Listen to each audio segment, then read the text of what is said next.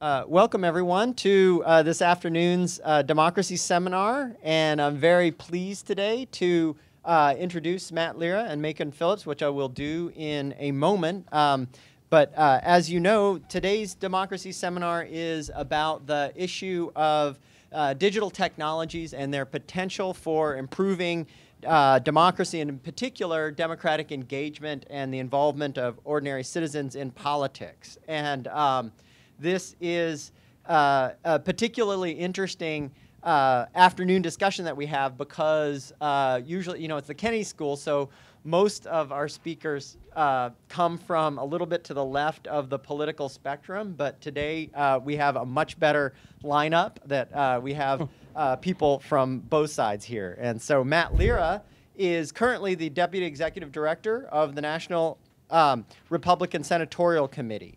In his earlier life, he worked as a grassroots organizer and co-funded a successful tech startup that developed websites for professional baseball players. So it's kind of in the Nate Silver sports politics. Not quite Nate Silver. Thread of things. He worked for years for Eric Cantor, including as senior advisor and director of new media. And among many efforts there to modernize the policy-making process, Matt developed a program to recruit younger public servants, organized the first U.S. House of Representatives hackathon, or launched UCut, a crowdsourcing platform for the public to nominate federal government spending cuts, convinced Congress to place legislation online for 3 days prior to voting. I don't know why any congressman would actually want to do that, but somehow he managed to do that, and organized frequent trips to Silicon Valley for the Republican leadership to try to get people up to date a little bit more on technology and industry in the tech sector. Matt has also served as digital director for vice presidential nominee Paul Ryan. Matt strongly believes and advocates for the potential of digital platforms to help out with our democratic processes, and the seminar series is all about how those democratic processes need some help. He seeks to empower people through technology in having a greater voice in our nation's politics and governance. One of Matt's quotes is, "So much of social media is nonpartisan. It can make government better. It's not make-believe. The key is to make sure that people's votes online have an effect on the outcome and that they're making an authentic impact on the process." Matt is a longtime advocate and a very skilled practitioner of digital politics. Macon Phillips is currently the coordinator for the Bureau of International Information Programs at the United States State Department, where he's been since September 2013. Before that, way before that, he grew up in Alabama and went to college at Duke University, but Macon moved north to New England in 2003 when he joined AmeriCorps as a Vista. He said that this community organizing experience is when he developed his interest in politics. Later on, he joined the storied company Blue State Digital, which was founded by alumni of the 2004 Dean campaign, as many of you know. He worked with clients like the Democratic National Committee and Senator Ted Kennedy, the late Senator Ted Kennedy, and helped develop Blue State Digital and the Obama campaign's website. In the 2008 Obama campaign was impressed with Macon and hired him as deputy director of the campaign's new media department, which ran BarackObama.com. After the election, Macon was the head of new media for the transition, running change.gov. The quote, one thing Macon said is that, "I was out in Grant Park the night Obama won the election and had celebratory beers later that night and went straight to the office at 8:30 a.m. to turn on change.gov. Then he joined the Obama administration as special assistant to the president and director of digital strategy. In this role, Macon managed White House, the @WhiteHouse Twitter account. A lot of us would like to have that password, I guess. He helped reimagine how the president and his administration could communicate directly with the American people and implement that vision through platforms like Google+, Reddit, and YouTube, responsible for the president's appearances on those platforms. I think you probably left before the Between Two Ferns appearance. Just before that. Phillips also launched the We the People popular petition site, which 10 million people have visited and used to write and sign petitions. And I'm sure we'll hear a lot more about those experiences. And I'd be especially interested in hearing about the internal struggles you guys have had with people who are a little bit more skeptical about the potential of digital politics. One way to think about today's speakers is the significance of their role in defining technology's impact on electoral politics and representative government. The two might have more in common than their political persuasions suggest. Both have grassroots or community organizing experience. Both have a stated interest and are champions of making government more transparent. And both really want to find ways for people to participate in government. And both made TechCrunch's top list of top 10 most impressive people in democracy in 2012. That list included President Obama, Google's Eric Schmidt, and WikiLeaks' Julian Assange. And to that, I will welcome now Matt Lira. Oh, sorry. Your mic, Jeff. You don't need cool. No, go ahead. Oh, sorry. Well, thanks, everybody. It's very flattering bio for myself. Macon's deserves it and more.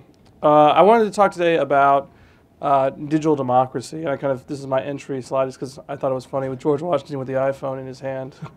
But it's a really compelling issue. And I think the most important place that I like to begin is by saying that we've been through these kinds of transformations before. Even if the transformation we're undergoing now is larger, arguably, than any one since Gutenberg, our constitutional system has faced substantial changes in the way we communicate consistently through our nation's history.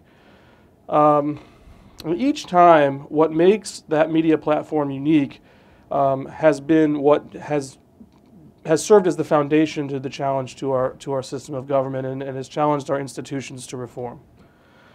So if you go all the way back, this is a famous photo of Matthew Brady with Abraham Lincoln, and this was done before he was president, and it was right around the time of the emergence of still photography. And it's one of my favorite photos in our political history because it's carefully staged in a way that you probably wouldn't notice offhand, but the collar is raised, his hands are on books so that in the words of one photographer that I was reading who analyzed this, he appears more proportional. And ultimately, he appears very statesmanlike. And this is the image that introduced Abraham Lincoln to most of the country in the pre-presidential period. And so the mastery of that enabled, in some ways, his presidency, but also, it created challenges like, over time, as like, how do you leverage still photography in the newspaper system into our government system?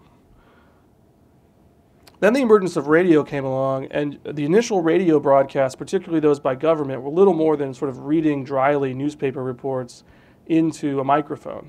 And eventually what President Roosevelt realized was that rather than using radio as a medium for bombastic declarations or using it dryly for newspaper, he could use it to establish an intimacy with the American public through his fireside chats. Here, just make sure. Through his fireside chats. And as a way, he was able to govern through several crises and establish radio as foundational to our democratic systems of government.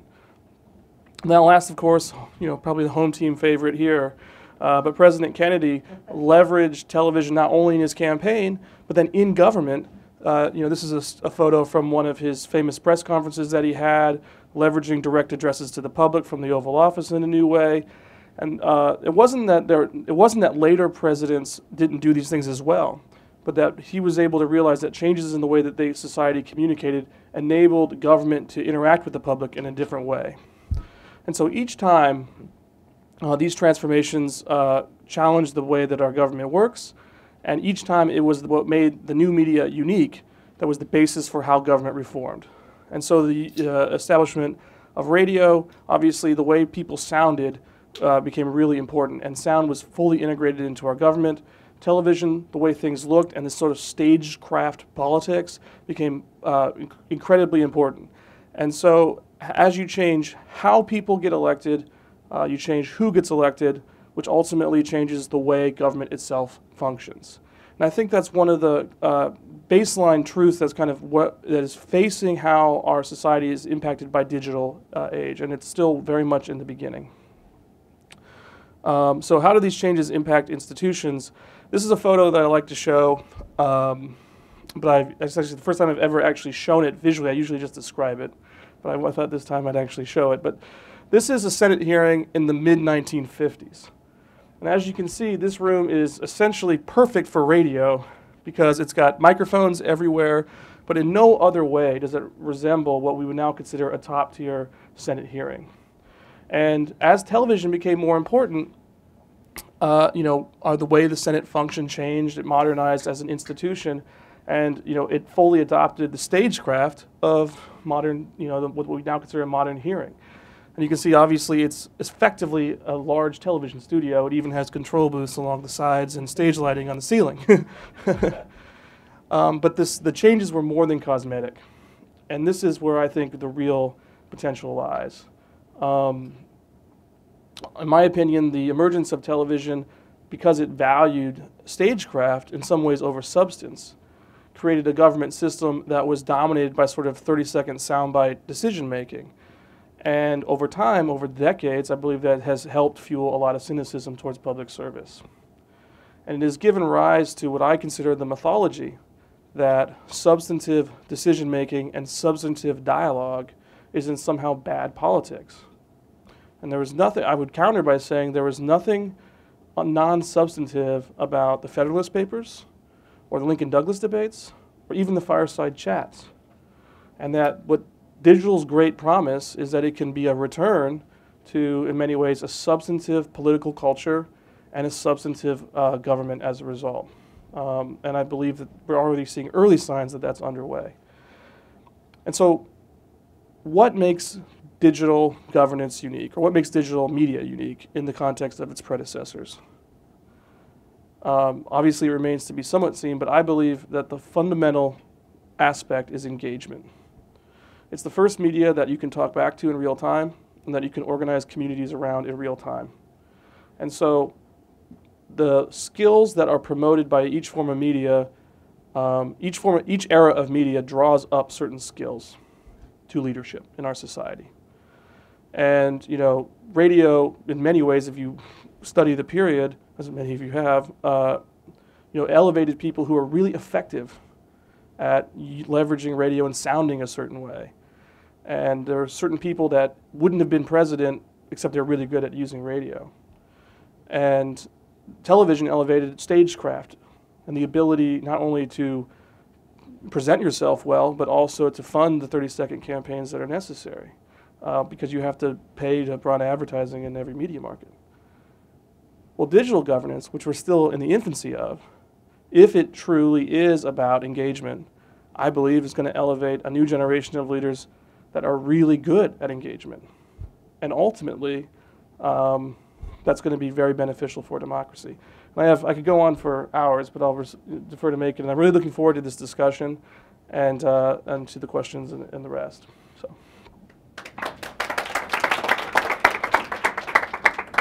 Okay, so I want to start by telling you about a guy named Sir Nigel. Sir Nigel I met in Harare, Zimbabwe, as part of my current job at the State Department.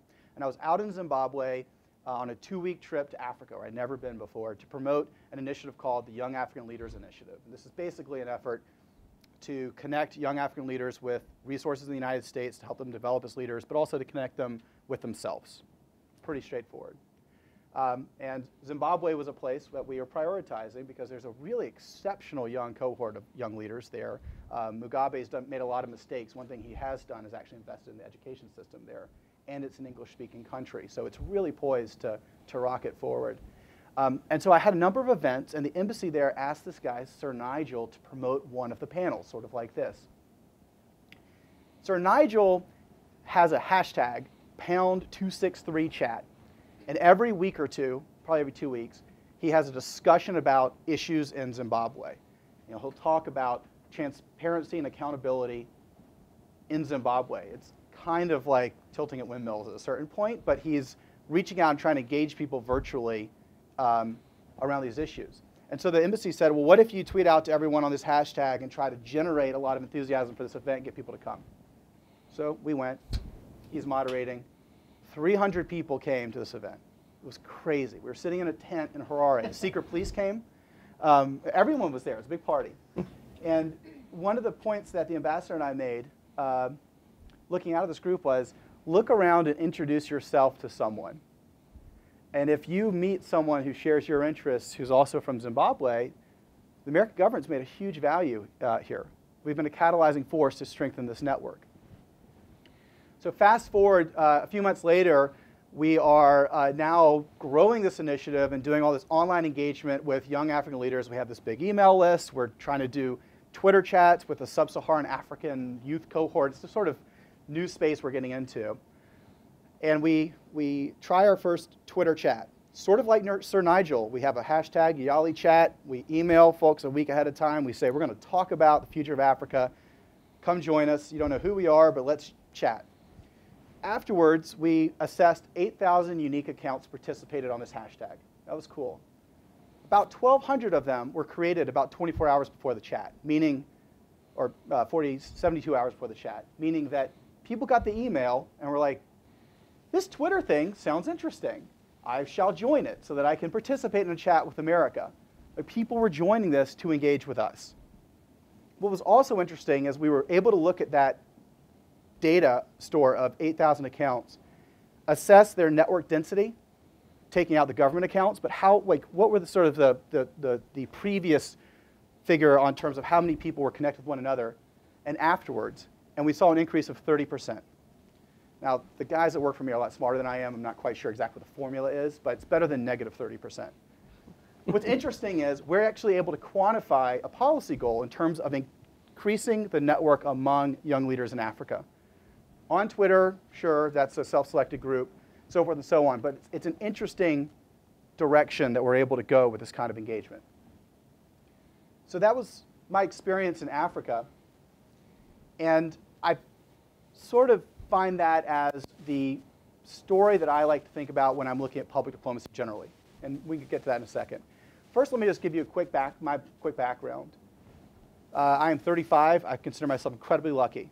I was young enough to use card catalogs in high school. When I was in college, email was like a thing, but professors couldn't assign pop quizzes. Like, it wasn't a norm. You know, it wasn't like, I emailed you guys. Why didn't you know? We were just kind of playing around with email. Wi-Fi came on campus, and it was magic. I started at Blue State. We were running around being like, I can't put a video online. It's just too difficult. What's a .avi? What is this all? And then YouTube happened. A year later, Facebook happened, and then since I went to Duke, I was like on one of the cool schools. I got to go in, like, try it out. So, like, I've seen a lot of this innovation happen, but my background is in a pre-digital age. And a lot of my time at work is spent trying to reconcile business goals for the organization to how technology can help us implement them. Explaining internally how these tools shouldn't get us away from our original goals, but can actually help us get there faster. I feel really quite lucky about that. So one of the tools that I want to talk about is We the People. We the People fundamentally is based on the idea that we want to address the issues that people care about. At the White House, we want to be a more responsive government. How do we do that? We the People is an attempt to do that. For those of you that don't know We the People, it's basically a system at whitehouse.gov. Anyone can create a petition. If it reaches a certain number of signatures, the White House will issue an on-the-record response. And we email that response directly to everyone who signed. That's part of the bargain. You get to tell us something. You verify your email address. You will receive one email from us responding. You can unsubscribe after that. But we've had 14, 16 million people use it.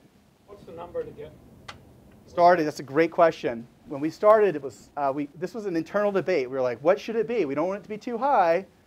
Like 5,000 signatures. That was way too low. Way too low. So then we moved up to 25, and we started seeing that the number of signatures on average for a petition rocketed, but then once they reached 25, the signatures fell off. So we realized, like, people are reaching that threshold. Oh, I'm sorry. 25,000 in 30 days.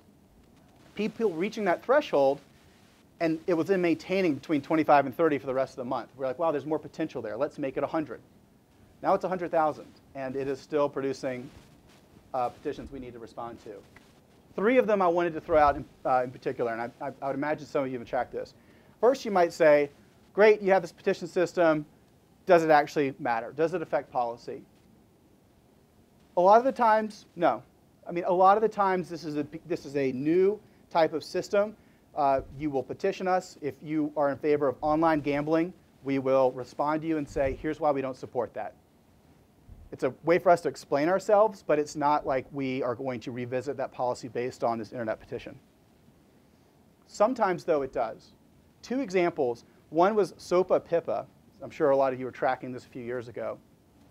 Huge debate, but a very different dynamic online than it was in Washington, at least to a point. And that was sort of what drove the debate online. They were like, wow, these people in DC, they don't get it. They don't understand why it's so important.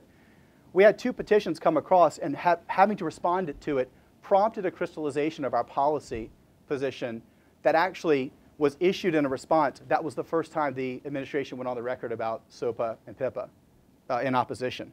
And that had a material impact on its future in DC. What is SOPA and PIPA? Stop Online Piracy Act and the Senate's version of that, whatever it was. But essentially, it had a lot to do with intellectual property and some really technical aspects of the internet. You can Google it. Anyway, we thought it was a bad idea. You can see our response, and we'll explain it to you there. The second one we got was on cell phone unlocking. This was like a really important consumer issue to a lot of people. Basically, the idea is after you pay your contract's value to your phone company, you still can't unlock it and use it on any other network. For some reason, the company's allowed to put a lifetime sort of lock on that phone, so you can only use it on their networks. And there was a petition that said that's unfair. This was a great example of something that was not on our radar at all. It was something that was a product of the Digital Millennium Copyright Act. It happened. We weren't really paying attention to it. The petition came in. I'm the guy walking around being like, hey guys, like who owns this one? You know, like cell phone unlocking. And everybody kind of looked at each other and looked at the petition like, that makes a lot of sense. Like why? We support this petition. And so we issued a response saying, yeah, this is wrong. Like Congress should do something about that. And sure enough, Congress took up the legislation. Now, these, you could say, are exception to the rule. But they give me a lot of hope about what's possible with systems like this. 2 other We the People stories I just want to tell very quickly. The first is our response to the Death Star petition. Raise your hand if you've ever heard of our position, the Obama administration's position on Death Stars. Come on, don't be shy. All right, that's pretty good. Our position essentially is you would never invest that much money in a giant weapon system that could be destroyed by a single starfighter. Like, it just doesn't make sense. Clearly, it doesn't make sense. It is one of the most popular pieces of content the White House has ever released. Someone petitioned us to direct the DoD to invest in building a Death Star, like the one in Star Wars. And because of the very liberal moderation we have on this, basically it's free speech, if it's a possible government action, it's game. That thing got a lot of signatures really fast. We had to issue a response. Our response was basically what I just said, our policy position on that matter. But then we pivoted into all the things that the United States was investing in, or is investing in. One of the things we linked to was this thing called Spot the Station. And this is a fabulous service that NASA offers, which basically you can register for, tell NASA where you live, and when the International Space Station is above you at night, you get a text message. And you walk outside with your kids, and you look up, and there's this giant blinking thing, and that's the space station. Now, I'm from Huntsville, Alabama. That's where Space Camp is, so this one's a little bit near and dear to me. But getting kids excited about space is awesome. Also, just letting Americans know that we have a space station. A lot of them don't even know. That petition response drove 10,000 signups to Spot the Station. Some guy in NASA walked into his office one day and checked his report and was like, the system's broken, right? Something just went wrong. So it allows us to get people excited about space stations. The final thing has to do with a much more serious topic. So after the tragedy in Sandy Hook, big national debate on gun safety. And what became clear through a lot of the petition responses was there are many different sides to this debate. Many different petitions crossed the threshold. We were able to sort of talk about the president's position on gun safety, factor in a lot of this stuff to the internal conversations. One petition in particular had to do with deporting Piers Morgan. Has anyone heard of this one? Yes? Okay. Raise your hand if you've heard of Alex Jones. No? Okay. Interesting, different group than the Death Star. Alex Jones of the Kennedy School? No. Oh, no. I withdraw my raise. Okay. I would say Alex Jones, like the shorthand on that is he's like Rush Limbaugh's Rush Limbaugh. Or I don't think it's that linear, but he's out there in terms of his views. Totally fair. He can be out there saying whatever he wants to. He chose to say, because Piers Morgan criticized the Second Amendment, we should revoke his visa, send him back to packing the United Kingdom. And he used his radio show to get a ton of signatures. Piers Morgan, ever the showman, invites Alex Jones onto his CNN show for 2 segments. And it is when we talk about like the debate around politics as a turnoff to the general public, it is a textbook example. Like I challenge you to get through both segments. It's really hard. Just a lot of yelling. So anyway, we respond to that petition. And basically our response is, no, we're not going to deport someone for just saying what they think. It's not really how we roll. But you clearly care a lot about this debate that's happening. We want you to know where the president stands on this. He believes in the Second Amendment. Basically, he doesn't want to take away your guns. Here's a video message from the president and so forth. At the end of all of these petitions, which, as a reminder, are emailed to everyone, so we get to go straight to them, we ask a survey. We ask people to tell us what they thought of this experience. And my background is that people are much more motivated by negative experiences than they are by positive. Like they just love to hate on you rather than to praise you. So of the respondents, something like 85% said that they would create or sign another petition, which to us was a basic test of like how they perceived its utility. Is it worth their time to do it again? 30% told us they learned something new. Now, what's interesting to me is 30,000 people, you extrapolate to the 100,000, learned something new about the president's policy on gun control, gun safety. How would we reach them otherwise? You know? And I don't think necessarily we the people is the only system we should try. Maybe it's not even the most efficient. But crossing those groups was something that was, I think, a genuine piece of progress for us. So that takes me to the 3 challenges in terms of technology and government, at least what I've seen over the last 5 years that I could use some help on, some critical thinking on. The first is, to the point I just made, there's a wide gap between protest and problem solving. And you're seeing this manifest itself in a lot of the criticism of online activism, clicktivism. What does it all mean? It's all stupid, right? Protest, tear down institutions, and then without the institutions, there's just this unstructured chaos. Well, that may be true in some cases, and it's problematic. It's easier to be against something, to organize people and protest something, than it is to collaborate on something that solves a problem. Participatory budgeting is a really good example of that. And I think we just have to be aware of that. I think we have to figure out how we can make the argument, if we truly believe this is a positive direction, that yes, we're going to see the first wave of this kind of impact be around protest, but we're following it up with problem solving. And it's not there yet, but we have to keep that faith. And I have that faith, but I don't think enough people working on the issue every day realize that lack of faith in the general public. The second one is probably not new. It's sorting and clustering and this whole thing I talked about with the gun control things. It's the filter bubble stuff that Pariser writes about. It's the 25 variables that separate what you see in Google results from what I see. It's this notion that in a world where we really want to promote debate, we're actually building systems that are better at surfacing content that people like us have chosen to interact with. Google, Facebook, otherwise. I don't know how to solve this. It was in some of the papers that you threw out ahead of time, and I don't think any of them solved it either. But it's a giant problem for us. And the first place is, who has the responsibility to solve it? Media companies have to make money. People are going to motivate on many different levels. Is it our institutions that should solve this? Like, I don't even know who should be actually operationalizing the promotion of this debate. All I know is without some sort of force, the natural move is to cluster. Hugely concerning.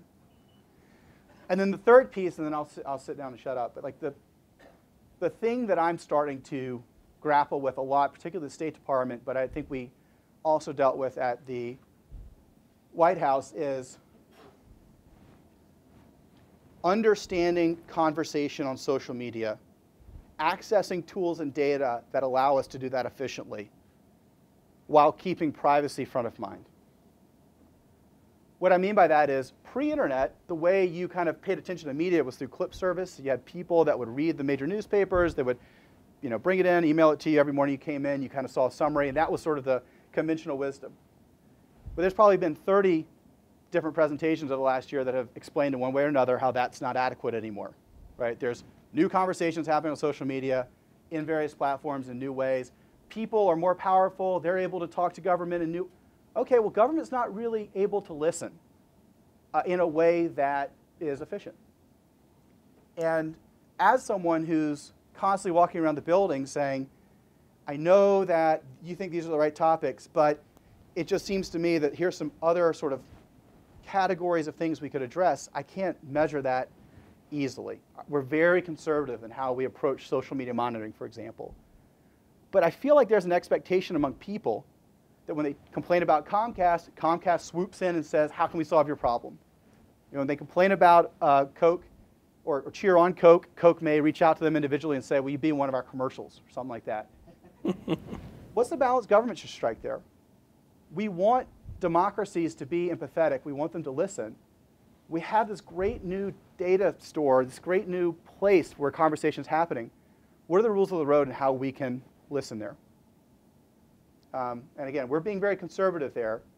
But I want to be a little bit more aggressive, but I want to do it the right way. And I know there's a lot of great people here who think about privacy and technology. So anyway, thanks again for inviting me. It's really an honor to be here to talk to all of you. That's a little bit about what I do and what I'm thinking about. Look forward to your questions. Thanks. Well, I'll kick it off with a couple of questions for, sorry. I'll kick it off with a couple of questions for both of you. The first one is your relationship to principals in your organization, the policymakers, the politicians. And I guess the question is, why do they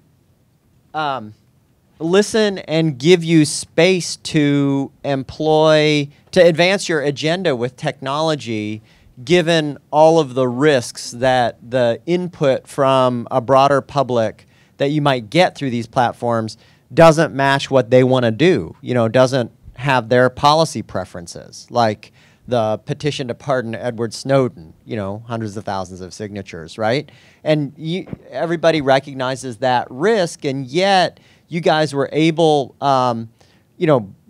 both in the House and in the White House to convince politicians and policymakers to take this risk, which seems to me, if I were in that position, I would be reluctant to take that risk of actually getting more public input that you can't control, and in both of your cases, even getting that input in a pretty public way, right? It's not a suggestion box where only you read the answers, right? So what are the arguments you had to make? Why do you think they did it? What are the limitations? Well, so there's a few different levels to that. Obviously, I've had one major boss, but now that I'm at the State Department, the secretary and Rick Stingel, who just started as the undersecretary, my boss is there. Few different levels. First, no one really, I think at this point, thinks the general public are going to participate in rigged systems. Like, it's just, we're beyond the novelty of online engagement, where it's like, look at these sort of choices that we've curated and have a vibrant, we need open systems. And this is a big challenge for us because you need open systems, but you also want to have them focused, not necessarily on your political interests, but on the interest of the problem you're trying to solve. Right. With We the People, we took a very wide focus, and it's interesting. We actually had to work with the Department of Justice to get an interpretation on the First Amendment, how it applied, and the rules we could use. And basically, you can't remove anything. So It's a pesky Constitution. yeah, it's fascinating. The second thing is people have asked me and asked a lot of my colleagues, what's the secret of the Obama social media strategy in the campaign 2008, and probably got the same questions in 12. My answer is always that the president, then candidate Obama, first job out of college was as a community organizer. And I think that's an important thing people forget, that he knows what it means to go knock doors and work with people to make them more powerful in their own communities. And was able to see in the campaign that with technology he could do that at a much larger scale. That was always part of the DNA of the organization, about individual empowerment. And ultimately, political campaigns certainly have different incentives. They're about empowering their supporters. But as president, I would argue he's worked very hard to empower citizens of all spectrum. The final thing I'll say is, and this is more from the State Department, one of the strongest pieces that we have as the United States is fundamentally we're not afraid of anybody's opinion, and that we promote the open exchange of ideas. And maybe I'm a rube, and maybe I needed to learn this, but I just didn't realize how lucky we were. And a lot of countries that we go to, even ones that aren't necessarily legally binding in this way, culturally, we just have such a better system and exchange of ideas than anywhere I've seen. And the more we can project that value, the stronger we are in our public diplomacy. Yeah, I think great comments. When I was ready, you indicated in your introduction that I had other interests with baseball and some other things, and when after the 2006 elections, I effectively thought my career was going to be over because some of you may recall, Republicans got destroyed and we lost the majority. And as a young staffer in the House, to go through the experience of losing the majority was actually instructive. And in retrospect, at least for regardless of the national implications, for those of us that were there, it was incredibly valuable to go through that experience, to be in the minority and to regain the majority, but having the knowledge of what it's like to lose power, and it changed my perspective from one of sort of political gamesmanship to seek maximum advantage at all times, to one of sort of an institutional perspective. How can we ensure that the structure that is Congress, and many reforms are still needed, but how can those structural reforms work so that it works for, of course, those that are in power, but also for the 50% of America, roughly, 49% of America that's in the minority party at any given time. And so those kinds of structural reforms really became of interest. So I was ready to go home, is my point. And the then Chief Deputy Minority Whip, Mr. Cantor, sat me down, and really he had he had a lot of enthusiasm for digital and for what it meant for both, politically, how can we leverage it to, rebuild a coalition, but also how can we leverage it to legislate better. And that enthusiasm drawn me in. So in terms of access to principles, I think one of the differences between the legislative branch and the executive branch structurally, by nature of having 400 plus principles, is that they're easier to get to. And so access to principles has always been something that I've been benefited from. And I think the broader lesson for change makers is you have to insist upon it at a certain level, particularly those going out to institute change. The structures of the status quo will sort of have these pathways that are built out. So you become, press secretary, and then becomes a comms director, and then if you're really good, maybe you end up behind a podium in the West Wing, or you're the policy intern, and then you become the policy assistant, and you become the legislative director, and those kinds of. When you are instituting change, you can go through those. You kind of bounce around between all these traditional jobs, but really you're identified by your by the work that you're doing that's the highest profile, which is usually the change-inducing work. And so the question becomes, what the challenge really became for me is like, how do we continue to push change without capping sort of your ceiling in an organization? And I've been beneficial because I benefited from the fact that the principles I've engaged with, by my choice, have been the ones that most embrace that change themselves. And I think that's important for change makers. I think the president embraces it. I think Mr. Cantor embraces it. And while they have different philosophical views on a spectrum of issues, it's important when you're either Macon or myself or anyone else does the ultimate boss of my organization believe in what I'm trying to achieve with regards to this. And when I went to my current, so I jokingly call it a sabbatical to the political committee, to the Senate side, it's one of the reasons why I have direct access to the senators that I need to be able to impact the change I want within our political organization. Because it's an early lesson from my career, but I think it's something that has stayed with me, is you should have as equal amounts of authority that you have to the responsibility and accountability you ultimately judge by. So, and it's a difficult thing for change makers not to get boxed in by sort of a bureaucratic, judo and be able to make that change happen. In terms of your specific question, how do you get Congress, in my case, to adopt reforms that would be, on the face of it, against their self-interest? I go completely with what Macon said, that there needs to be a deeper philosophical recognition that, and it's somewhat what I was trying to get at with my opening remarks, is that to successfully adopt a new form of media, you have to appreciate what that media is about, what is distinct from its predecessors.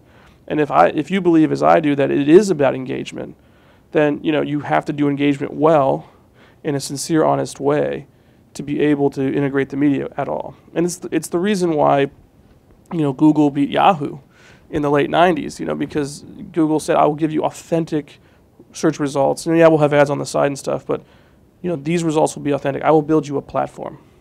And how you use that platform is up to you. And I think that the digital integration into government, the best examples of that, I have to say, We the People certainly is one example from the White House, and there are others. But the ones that say, here's, the 2 points of failure that I most often see, at least right now, one is share your thoughts to the, inbox to nowhere. Thank you for your email address. I mean, one of the great things about We the People is there is true engagement if you read the threshold. But a lot of them are just like, thanks for your email address, and I don't even read what you said. Okay. And then the second thing, so having that true engagement follow-up, I think, is important. And then the second is not giving people the choices to disagree with you. And ultimately, the argument that I use with members of Congress is that if they disagree with you enough, you're going to want to know that. You pay pollsters a lot of money to tell you that. And if the people are outraged about something, you can either find out now or you can find out on election day. The choice is yours. Wouldn't you rather find out before you pass a bill? And that is kind of how the argument that I most effectively used. One corollary to that, though, that I always get pushback from, particularly some of our nation's older leaders. I don't want to name check them, but it's a couple older governors, a couple older chairmen, all of whom are now retired from public office. They always push back and say, it's our job as representatives to use our judgment. Right. I'm the policy maker. It's not my job to just say, what's the online poll? Yeah. And I think there's great truth to that. Ultimately, it is about them using their judgment and being accountable for their judgment to the public. What the internet can do is make that judgment significantly more well-informed. I'm a huge believer in what Clay Shirky talks about, cognitive surplus, and this idea that there is more knowledge, experience in society than our society knows how to effectively utilize. And that the true gift of the internet, which is not yet achieved in any institution, government or not, is going to be figuring out how do you leverage all that knowledge and experience and ideas that are out there so that decision makers can make these incredibly well-informed decisions. And that, to me, is kind of the holy grail of digital governance. So a couple of years ago, I used to try to make this argument that politicians two technologists, that it wasn't a technology problem, that it was a politics problem of the lack of engagement, right? That the technology part was relatively easy to solve if you could solve the politics part of it. Yeah. And so the example I used to give is, you go to your own member of Congress or senator's website and try to connect with them digitally, right? And they're all the same. It's not even an email address. It's this form that you fill out with, a couple lines of text at the bottom, and then you don't know where it goes. And then you go, by contrast, this kind of goes to the private sector point, right, to the website of Honda or Apple or whatever it is, and there are super rich discussions that are very critical about products and so on. And so has that changed a little bit? Like, how many members of Congress, senators, administrators at the secretary, assistant secretary level are using more two-way tools that are, beyond just the brush off, right? The digital brush off. Yeah. Yeah. How is the best way to answer this? I love my dad so much. Uh-oh. Love him. He IMs me from time to time, and we'll say in his IM, Macon, comma, carriage return. I am heading to the store and we'll be back in 15 minutes, period, carriage return, love, comma, carriage return, dad. Send. Like, he's using IM, but he thinks like letters. And when I talk to a lot of interns, because one of the best parts about working in DC is like you get these amazing groups of interns that come through and cycle through. I always do the card catalog thing with them. I'm like, how many of you know what that is? And none of them raise their hands. And I'm like, and then all the adults laugh, and then all the adults laugh, and I say, how many of you know what WhatsApp is? And they all raise their hands, and the adults are like, what's going on? The point is, like, in school now, from what I can tell, a lot of groups work collaboratively on Google Docs. You have like a group project. You spin up a Google Doc, throw in a bunch of notes, start kind of collaborating. I've like written on this, and all of a sudden, like this different color cursor jumps up, and like something starts coming in. What is going on? I feel like an old man, like I don't feel like my dad at IMs.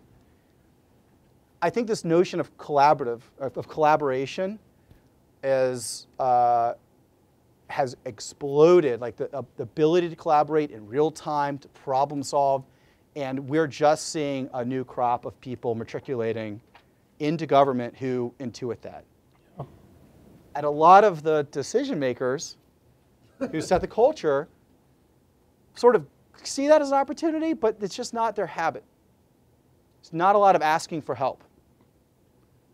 And part of that is the sort of history, and you've got some folks who came of age at a different time. Part of that's the culture of DC, where asking for help is not necessarily a virtue. There are a lot of incentives to always have the right answer and not say, like, I need additional feedback, like, is this right? As opposed to academia, where if you're a monolith, if you are inaccessible and always think you have the right idea, you won't succeed. So consider this an admonition, that like you understand it's a very different space in terms of collaboration, but also understand that those spaces, I think, are starting to converge. And we're certainly, I could go through a number of folks, but I am seeing a lot of assistant secretaries start to use Twitter in a much more consultative aspect. A lot of ambassadors are using it. A lot of ambassadors, one ambassador, our ambassador Poland, in a room full of other ambassadors, I came in and sort of talked about social media, why you should use it, blah, blah, blah. He's like, listen, guys, here's like why it's valuable to me as an ambassador. I use Twitter, and I have a policy where I answer every question, which I said, I wouldn't necessarily endorse that, but good luck to you. And it helps me in a few ways. First, I never get a question during a traditional TV interview I haven't already answered on my own terms in Twitter. Two, I'm much better at language because I know all the idioms of Polish because I'm tweeting with all these people all the time. Third, I have to reduce these incredible policy positions we have into 140 character, and it makes me better at understanding the underlying essence of our policy. And all these other ambassadors are like, and so they're starting to get it. It's just encouraging that is sort of what I try to think about every day. Yeah. It's naturally progressive over time. I think it was a win 5 years ago just to have a presence and to use it to communicate your pre-existing messages. And then maybe you add on top of that an engagement layer, and then on top of that you potentially have a transparent engagement letter where you can see the good and the bad. And you see this transformation happen at all levels of government, both locally and up to the President of the United States. So one thing I worry about is to stylize it, the difference between the Obama 2008 campaign and the 2012 campaign. So I think all three of us in different ways interact with technology, and our formative moments with technology are at a moment where it was about individual empowerment in different ways and liberation, freedom.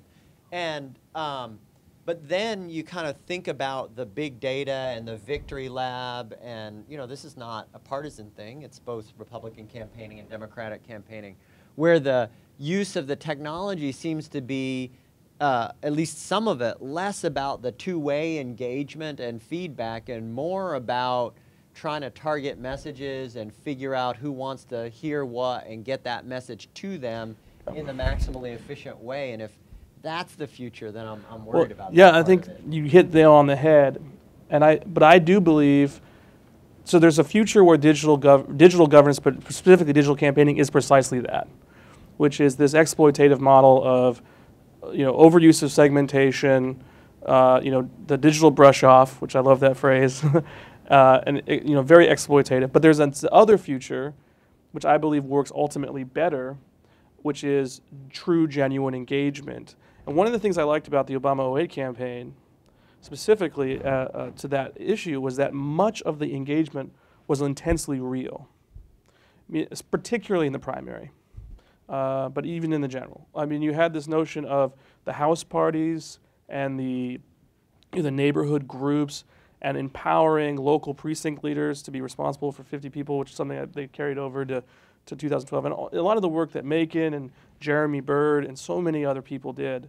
But when it was working, and it wasn't always intensely real. Don't give too much credit. But Always intense, though. but there was certainly its fair share of just traditional campaigning tactics. But when it was at its best, it was really intensely real. And I think that the congressional campaigns, when the ones that have been at their best, also mimic that real. But doing it for real is really hard, because that means you need to be able to have genuine discussions at scale with, for president, millions of people. And how do you facilitate that and have it be authentic is an incredibly difficult challenge. Yeah, I think you touch on a really interesting question, and I think it illustrates that there's just different incentives in politics and government. I mean, the way we have right now is you run for office to win, and so if there's a strategy that helps you win, then that's going to win out. And the strategy of being overly deliberative and sort of, asking for consensus on what you should believe in obviously isn't going to work. On the other hand, being sort of ideological to the extent that you clearly aren't in touch with other people, hopefully is not going to work, although sometimes it has. One of my favorite memories from 2008 that I feel like people don't bring up a lot, and maybe that's because it wasn't that interesting, but I was fascinated by it. Then Senator Obama took a vote on FISA. So it's very relevant to a lot of the debate that we are seeing right now. And a lot of the campaign supporters disagreed with his position. And we had this system called MIBO, where you could create a group of supporters, and it was open. It was an open system. Anyone could create these groups, and a lot of people did. And this really smart guy, and a group really, said, you know what we should do is we should create a MIBO group, kind of like a petition, and just get everyone to join it, and the group will be called "We Oppose Your Position on FISA." And it did, and it worked. The media picked it up, and it became a big story of supporter revolt on President Obama's own website, his own tools. You can imagine just this was like catnip to the media. And inside the building, it was, kind of a new kind of problem. It was like, okay, well, we created this open system. It's being really effective at getting our supporters to help us, move the campaign down the road. Now it's being used, to your point, against us, or at least in a way that isn't in line with what we'd like to be doing today, to say the least. And ultimately, we made a choice to have then foreign policy sort of expert and lead and counselor to the president, Dennis McDonough, who is now the chief of staff to the president, and Danielle Gray, who just left the administration, was cabinet secretary before then, Duke alum, and Ben Rhodes, who's now the deputy national security advisor, get in the blog comment thread of that group and say, you know what, ask us your questions about this issue. We may not agree on this. You may not agree with the president's position, but we want to make sure you understand why he's taking it. Okay. And a lot of the sort of misunderstandings about his policy and otherwise. And what was fascinating is I don't think any of those folks were like, we were wrong the whole time. I'm going back to 100% for you guys. But it just took a lot of the angst out of the issue because people just wanted to be heard and treated seriously. And that, to me, was a moment where I said, this is an operation, this is a candidate, this is a leadership that wants to treat people seriously. And that's driven everything we've done since then. But that was a really fascinating experience. And one that obviously is a precursor to things like We the People, as well as an indication of just how sensitive and vital public engagement is around issues like FISA and that sort of genre. Well, and how do you, because I'm deciding when I should say something, I'll say it. There's a counter moment, and arguably from the 2008 McCain campaign, where he's famous for the straight talk, and for taking any question, and for fearing nothing. And he gets one bad question on the plane, the campaign plane, from a reporter that makes a bad story, and he stops doing the straight talk moments. And I think it's and that's a very similar crisis, and the reaction is different. And obviously, history chose one or the other. And I think that speaks to our genuine shared belief that people who engage well will ultimately be victorious, and they'll apply that skill set to governance. Yeah. For me, the question becomes, it's a little less of an executive challenge than it is a legislative challenge, but to some degree it reflects the executive branch as well, is how do you construct these systems? We are tinkering on the edges of a great system in many ways, as you know, compared at least to all the others. Yeah. And so as we undertake these reforms, how do we ensure that we're advancing it to the positive? Because there's there's the urgency of achieving one's own agenda, right? And I need to pass this specific bill or this amendment or drive this message for political gain. And then there's the wisdom of building a system that's strong enough to survive as long as the digital era survives, which potentially is going to be decades, if not the rest of the century, who knows, and has structures in place so that it corrects for the times when people of ill will are using these platforms and in positions to control them. Because right now, for example, and this is not a jab, but it's just a question, and this applies to Congress as well. So you have direct communication via email. On the one side of the coin, that's amazing, because to your constituents. To your constituents, you have these lists, and you can bypass the media, and you can go straight to the person, and you can talk. If in the right hands, you can be really substantive, and you can answer their questions, and you can engage with them on issues as important as FISA or as sort of whimsical as the Death Star. In the wrong hands, you can tell them whatever you want, because there is no accountability to anybody, because you don't have to go through the media. Well, that's just true. And I'm not suggesting that's happening now, but I'm suggesting that in the future that could happen, and these systemic reforms need to account for that possibility. Yeah, well, so a few things. I think it's a really good point. One thing that's very clear, having worked for, the campaign is that there is a whole sub-network of email and information dissemination that perpetuates incredible lies and crazy talk. Well, that goes both ways. And I mean, certainly goes both ways. That's now, about I think yeah. institutional actors and the government, I think they couldn't get away with that kind of thing.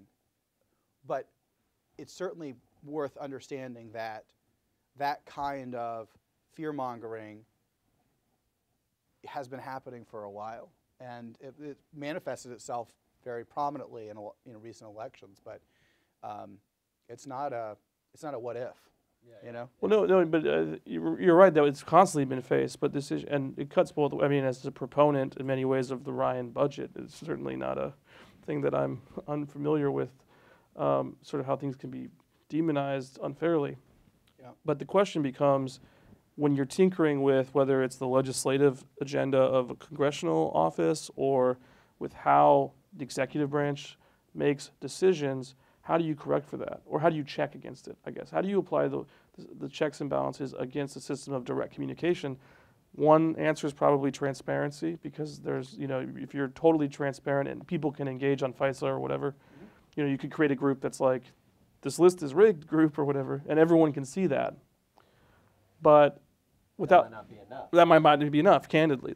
So I think it's one of the particularly big challenges as we move to this digital governance, specifically from digital media because between two ferns, when the president's not on there, it doesn't have that problem, right? It's like it's entertainment. So they're not going, they're going to be funny or not. And it's only digital governance which is going to face this particular challenge about how to check against its abuses. And candidly, I don't know the answer, but it's something that I think about a great deal. Last question from me before we open it up. Do you guys feel like there's any sort of difference in Republican versus Democratic styles of using digital technologies for engagement and communication, or pretty much same page? I'm going to let Matt answer this one. Honestly, because I think it's not for me to sit here and talk about any specific political party. That's what happens when you win. You get to say that. It's also what happens when you read your legal briefing. I'll make just a quick related point. I was just speaking with Nico Melee, and is he still here? And Might have had to go. his boss at Shorenstein, a woman, Nancy Palmer, who I just met. And we were talking a little bit about what it's like in government and innovation. And the thing that's really exciting about particularly presidential campaigns, I just came here from Digitas. It's like a digital agency in Boston and everywhere, and they work with a bunch of different big clients. And they were talking about a lot of things that they're doing, because I'm just trying to learn about where the private sector is on this. And profit is their organizing metric. Not Digitas is sure, but their clients, So they're able to justify a lot of risk-taking because ultimately they're moving product. That is a brilliant thing. It drives a lot of innovation. But they deal with institutional resistance, particularly with the more profitable a company gets, the bigger it gets, the more bureaucratic it is, and we all know that story. Okay, so profit instead of measurable things, bureaucratic tendencies. Okay, government is very challenging because it's actually hard at times to find those metrics, and that's been debated. We can talk about that for a while, but it's not profit-based.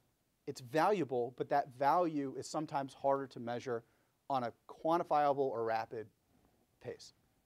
Although we're working on, we're constantly looking at that.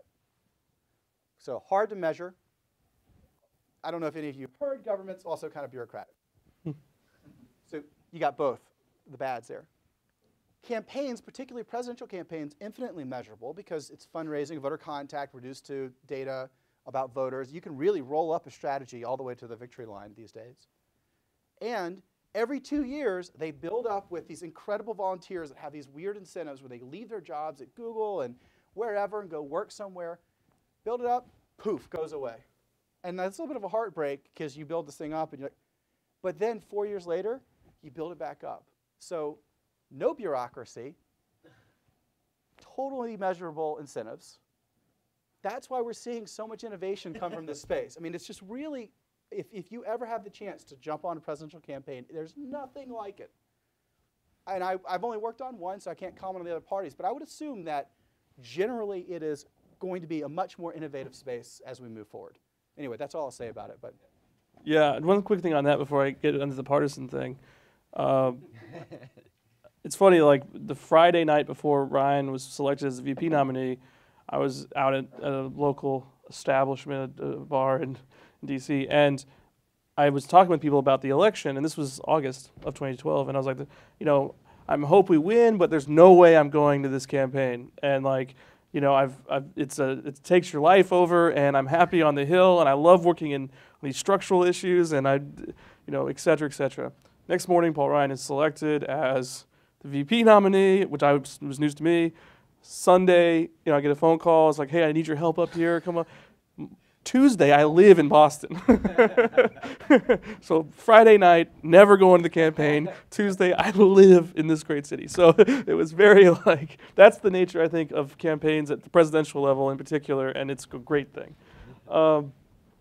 But getting to the question about the different approaches, I think the Obama administration, the Obama campaign, obviously the campaigns, let's start with the campaigns. The Obama campaign is a pinnacle example of what's possible, but I still think is just a preview of what's to come in terms of how digital impacts politics, especially at that level.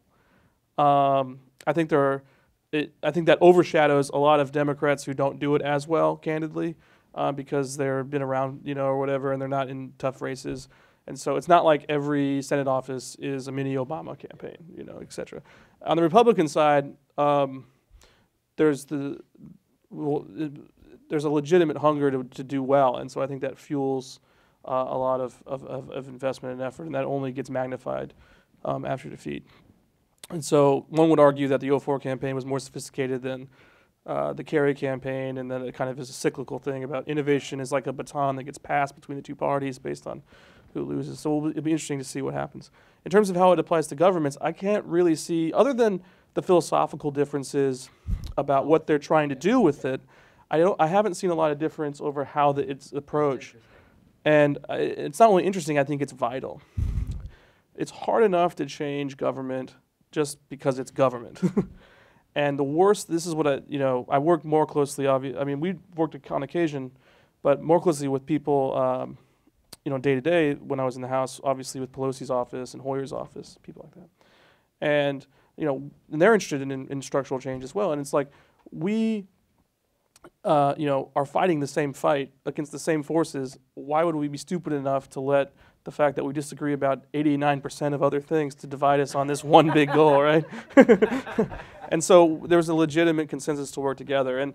And I think to the degree that there can be sort of an intellectual consensus about the overall objectives that will be really beneficial to this reform, and that's a tradition in this country that goes back to, Thomas Jefferson, James Madison, and Alexander Hamilton. I'm certainly not comparing ourselves to that time because we're just but a shadow, but the fact is that they had disagreements about policy to the core, but they could find agreement and compromise about structural reforms to make the system work, to enable their debates about policy to be better. Mm-hmm. And that, to me, is what the digital space should be about. That's a great note to open it up. So questions, thoughts, comments? Yeah, go ahead.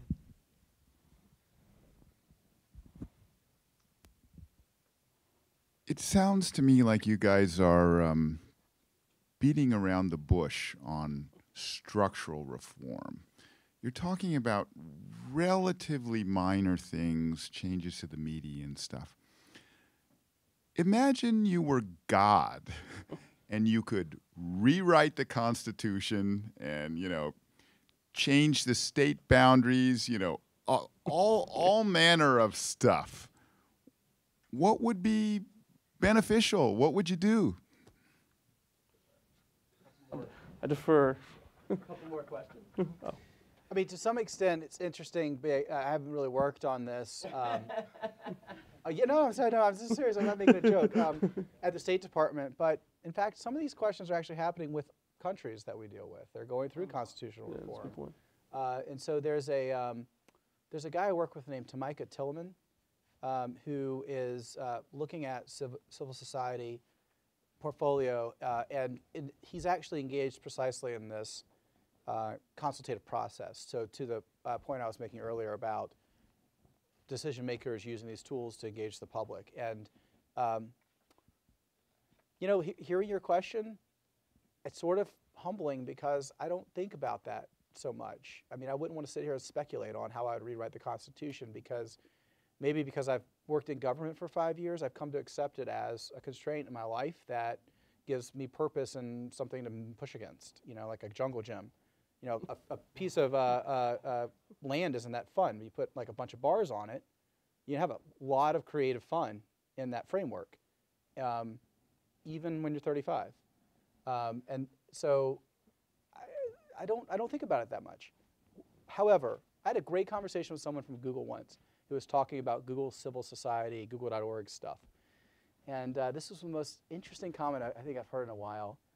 They were like, yeah, you know, Google's really interested in, you know, how you would model government, what it looks like, and they want to get more involved in the space. I was like, great, they should come to Congress and we should like have a really big, like, no, if we colonize Mars, like how do we actually run that society?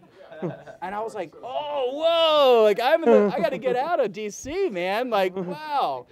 So suffice to say, I want to think about that more, but maybe I'm a pragmatist where to me there are so many issues right now that matter to people on a week-to-week, month-to-month basis that I'm focused on implementing policy within a very durable framework, and I haven't really speculated on it. But I'll think about it. Well, I think that, like I adore the Constitution. I swore an oath to it when I worked in government because you have to, but but also because I believe it. I think that the system that it was set up it's amazing how good it is at protecting against the abuse of incompetence or corruption or ill will over time. It's not perfect, but it enables itself to be. It has a mechanism to improve itself, and it has a mechanism to when you've got a criminal in office or someone that doesn't care about, they can't just run roughshod over everything and become dictator or whatever. Like, the challenge, the price you pay for that is that when you have people of goodwill, the system is difficult. I think the piece that's missing in the equation is how do you sustain, and this is kind of how I would apply your question anyway, is how do you build constituencies that are driven by kind of one of the great challenges right now is a bill will be named something, and if it's like let's say the Red Vest or the Red Fleece Improvement Act, and let's say that the text of the bill is in many ways not actually good for, and this is not a big thing, I'm just saying this in general, like our political culture, the television political culture, because it's the 30-second political culture, all they're going to know is the name of it and whether you are for it or against it. And that is, in many ways, that creates cynicism over time. It just does. And what was great about our democracy and what I think digital re-enables is those really substantive discussions, some of which will never generate headlines and may never change votes, but they're just operational. And small incremental improvements that add up quickly, which create trust that can then be used to do big things. Instead of needing always to succeed, needing always to do big things, or you're at risk of losing your coalition. All right, I want to not answer your question one more time because I've thought about it some more. Okay, so this is still not going to be satisfying, but consider it based on my experience, and I've certainly had a unique perspective the last few years. I think a really fabulous sort of thought exercise wouldn't be how would you redo the Constitution, but sort of accept like the Constitution is what it is in the United States. How would you reimagine a congressional office or the structure of the White House or its day-to-day operations in a digital world? Yeah. Considering its fundamental incentives, considering like what we would all accept are the basic things we would want a president to be interested in. What are daily press briefings all about? You know, should we revisit that idea? What is the sort of difference between press and communications, public engagement, political affairs, legislative affairs, to look at all these things that in fact a new president could say, I want it different. I want this capacity to be the first thing I see every morning when I come in. I want that one to really be reined in. Having been at the White House for a while, and I think you'd probably say the same thing about congressional offices, it's really quite remarkable how little they've changed. Yeah. Given how much things have changed. Like I would love to see a C-suite at a Fortune 500 company now versus 20 years ago and sort of observe the physical layout, the power structures, the behaviors, information sharing, and then try to extrapolate that delta onto the C-suite of government. And to me, like that accepts the durability and sort of fundamental idea of the Constitution, which I still accept, but also it gets at, I think, the need for more organizational change and business process change in government. That's absolutely right. That's a really interesting way to think about it. One more question? Yeah, go ahead. I wanted to hear a little bit like the challenges that you face and what you think you did successfully and what you could do better in transitioning from the campaign to actually the government, because you created like a lot of momentum in 2012. And how did you use that when you came to government, and what do you think could have been done better? What was a big challenge? What was a mistake I made? So I think there were a bunch of screw ups, and we can talk about them later, but maybe over drinks, like we go out and like, just need to kind of like get ready to talk about those. I think a strategic decision, two strategic decisions I would have made differently. First is the day after the campaign, I woke up at 8 a.m. I came back into the campaign office. It smelled like a party after the day after. Launched this website, went home, packed, got on the plane, bought 3 suits at Joseph Bank, and went to this like government building and was like, all right, it's a transition. And I proceeded to plan my entire department and kind of design what I thought the new media operation for the White House should look like in pretty much a vacuum. I mean, I reached out to people, people reached out to me, there were a lot of things, but no one really knew what we were going to do. And I overplanned it. So you can roll that back to a few things. First off, I think I hired my entire team before I went in, or almost my entire team. And in retrospect, I think it would have been better to treat it like a startup, because I talk about it like a startup at times, and go in but I felt so much pressure to deliver from day one on a public expectation about what President Obama's use of technology would be. I think I overcompensated. And that might have been me not just having strength to weather it. I also, we designed and built a website, populated it with information. There's parts of this website I think literally no one's ever seen, but we thought it would be really great when we were in this building. That's one sort of example. The second strategic issue I think that I couldn't get my head around at first was on the campaign in Chicago, our communications channel and new media was very anti-elitist. It was very anti-DC. It was very there's a team over here that deals with a lot of the Beltway press, and they deal with a lot of the political reporters, and that, if you're a political junkie, they're interested in you. We're interested in people who it's their first time in politics. They're kind of waking up and saying, there's a problem I want to solve, and this seems like a guy who can work with me to solve it. How do we give them the tools to make an impact? Which was awesome.